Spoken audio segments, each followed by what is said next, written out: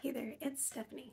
What I'm going to do in this video today is take you out to the garage and show you the scroll saw that I'm using and identify all of the parts that you're going to need to know when working with a scroll saw.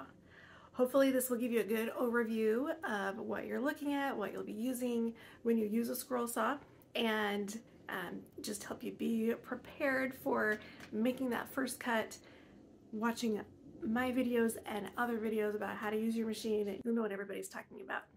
Okay, let's go check it out. This is my DeWalt 788 20-inch scroll saw, so that means the distance from the blade to the back of the throat is 20 inches. And then this is the table.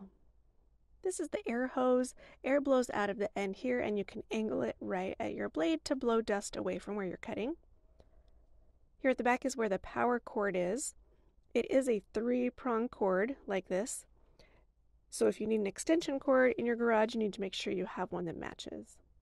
Up on the top of the machine, this is the speed dial. So right here, turn the knob to the right. That will increase the speed, bring it all the way down, and it will lower the speed. This is the on and off switch. This turns it on. If it were plugged in, of course, this turns it off. This is the tension knob, and it controls how tight the blade is pulled up. You want to have some tension so that the blade is straight up and down, tight, strong enough to cut through the wood that you're cutting. This here is the screw to release the top of the blade, and you want to make sure that if you are working with the blade, you want to have the tension all the way down, and you want to have the machine unplugged. That's the safest way to do it. There's another screw like this that holds in the bottom of the blade underneath the table. And then this will control the angle of the table.